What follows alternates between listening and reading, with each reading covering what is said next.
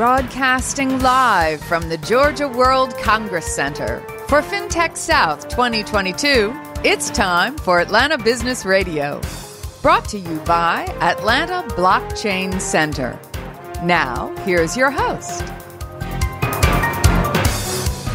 Lee Kantor here, back at Fintech South 2022. So excited to be talking to Rodrigo Dantas, who is the chair of Fintech South. Welcome, Rodrigo.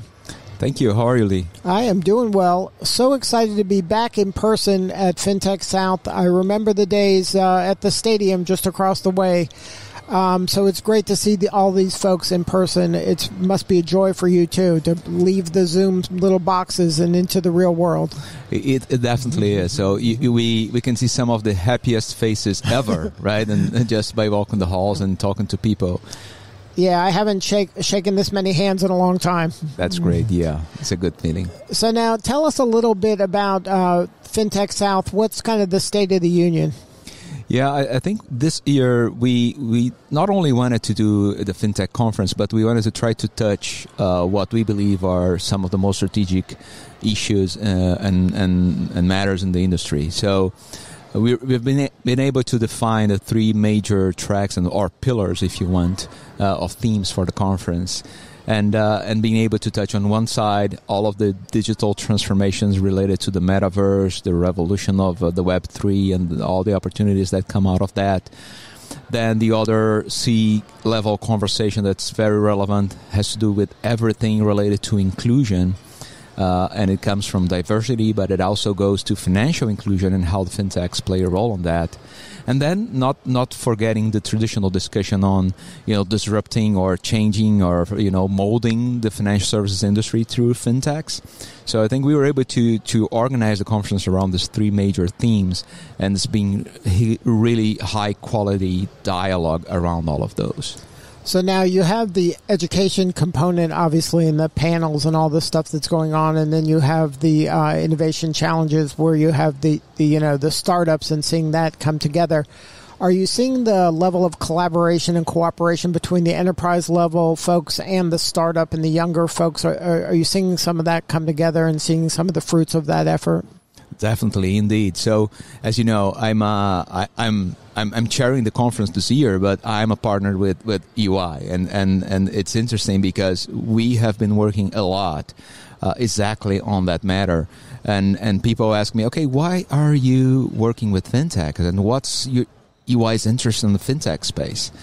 So there are many angles for that, but definitely one of the angles is exactly to be building that bridge. Many of our larger corporations, they want to know more of what's going on in the fintech world. They want to know who are the cool and the most innovative ones, and who are the ones that better fit their strategies. Mm-hmm. So allowing or enabling that connection to be made is definitely an important component in a conference like this one. Is a speed dating opportunity to build those bridges. Right. This is a linchpin event when it comes to that type of a bridge, right? Because this is where you have that combination of folks all in one place. That's very true. And TAG, the Technology Association of Georgia, has that as an important component of its mission, right? And it's funny, you just by looking at the banner of the sponsors here, and you see that, right? From the platinum level to the bronze level, you see exactly that. Bigger corporations up there, smaller corporations on other levels, but everybody wanting to be part of it. Right.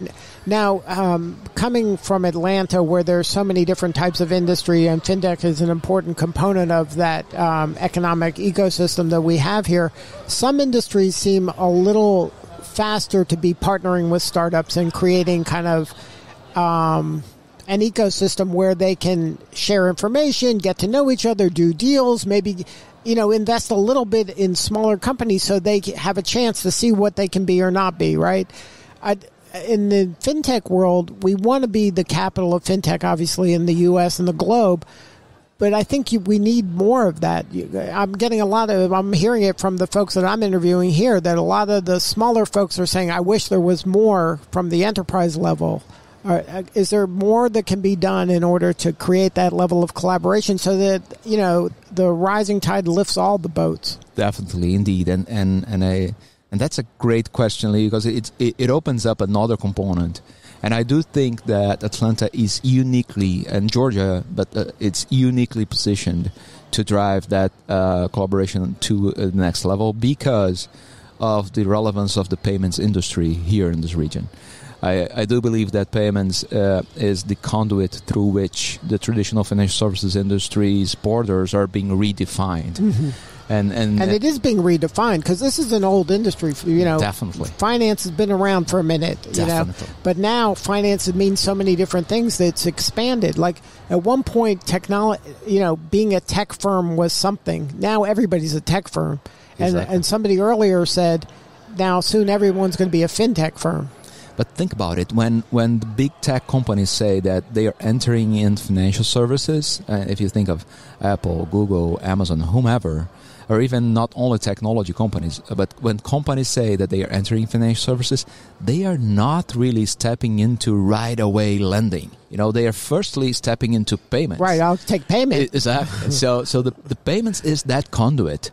And that's why I believe Atlanta being the payments hub that it is, and Georgia being the payments hub that it is, and having, a more intentional focus on driving that transformation is where the opportunity really is. Right. It's there has to be kind of an opening of the eyes and a widening of the perspective of what this fintech means and how there's different ways to touch it and the opportunity that comes with that. I definitely agree. So now what are the conversations you're having? I'm sure you're having conversations with the companies at the largest level, the largest companies here in town. Are they seeing that, or are they still hesitant? Because, it's a risk-averse industry. I mean, it has to be in some ways. I think everybody's seeing that, despite of the fact that some are saying and some are not, right? Right. Everyone is seeing the transformation going on, and to some of them, this is a menace. To some of them, this is an opportunity. And, everybody's seeing, and some are saying, some are not. But definitely wanting to wage in and double down on the understanding so that you can position yourself to be the winner of the new dynamics. Because whatever is the recipe that brought you here is definitely not the one that will take you there. And you have to kind of lean into this because you don't know what's next. Indeed. So there are a few things. I mean, no one knows what's next, right? But there's definitely some transformative elements being dropped down out there, and I do believe that the more pervasive dynamics of instant payments that's starting to happen, and that will happen even further as FedNow is launched and enabling all the community banks and all of the players in the ecosystem to participate in that. This will unleash a whole new number of products and applications and needs of transformation. So I think we might not know exactly what's there's some next, breadcrumbs, but there are some exactly there are some. So now, are you I think there's around 400-ish fintech companies in Georgia now? Yeah, around that. And are you bullish on this? You seeing more and more? Is it a combination of people coming from other areas saying, "Oh, I'm going to plant a flag here in Georgia," or is it just some of these larger companies spinning off smaller companies, and a lot of these people who are working in those larger entities going, "Hey, I'm going to do my own thing here"? I see some of that, the spin-off from the larger. I don't think that that specifically is going to increase too much.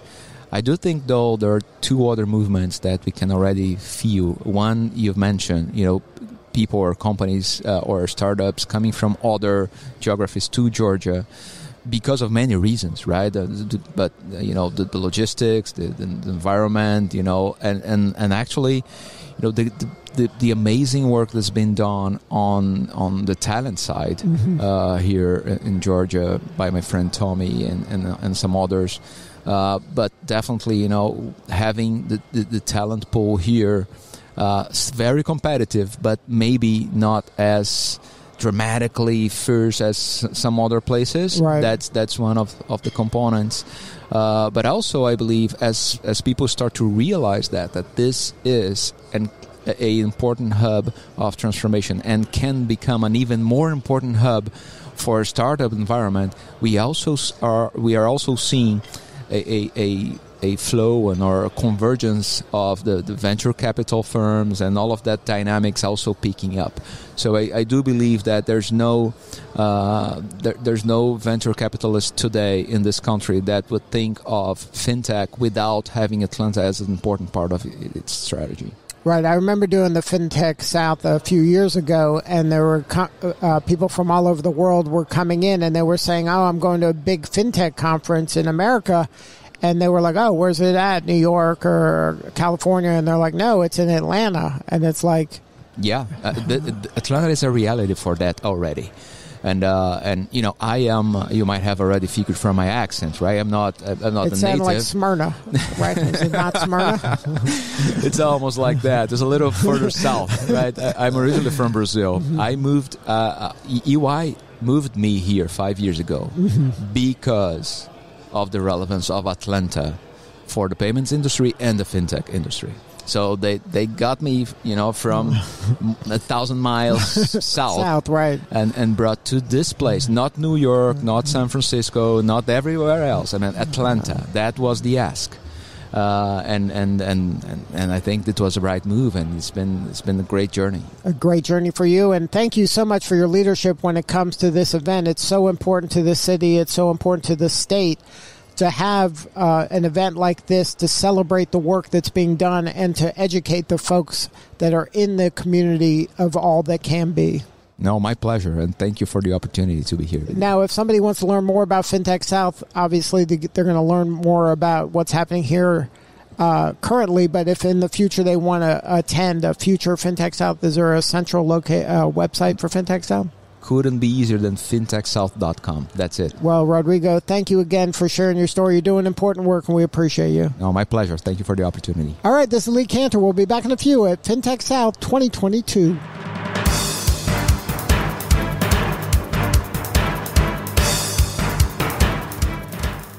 This episode has been brought to you by Atlanta Blockchain Center, the catalyst for Atlanta's emergence as the premier blockchain innovation hub globally, through cultivating entrepreneurship, inclusivity, and education. To learn more, go to atlblockchaincenter.com.